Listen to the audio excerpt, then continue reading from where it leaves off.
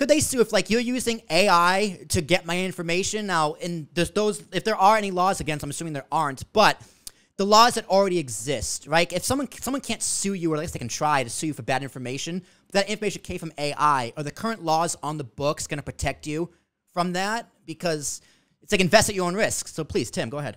In our AI-powered chat service, where you can get information about the news and about financial markets, we've taken a lot of care to make sure that every piece of information there is tagged to the primary source that it came from.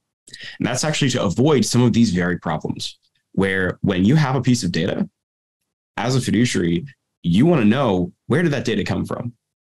And it could be a problem if that data was not honest, if it was generated by the model and not coming from a reputable financial news source. So that's part of the reason why you can choose what sources you're drawing your data from, because if you're making a report that you might want to distribute to your clients, maybe it's for like an email or newsletter or something like that, then maybe you want to curate those sources to sources that are going to have the right tone for your clients and also that are going to have reliable information. But ultimately, those are decisions that you as the RIA are going to make.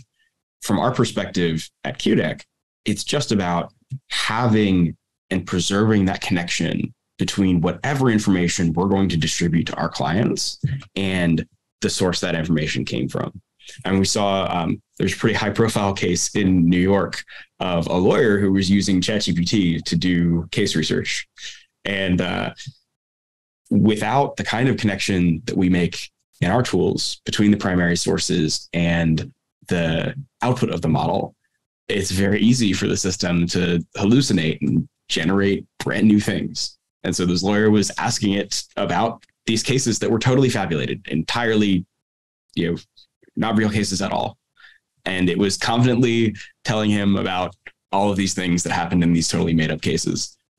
I do think that you have to be careful. And in that case, it was extremely embarrassing. I don't know if, other than being embarrassed in the trial, I don't know if there were any other legal consequences, but I do imagine that eventually there will be. And that's part of what, we decided when designing our product, that we wanted to be out of that and make sure that there was always going to be a reliable connection between whatever you get and your, the primary sources that led to it.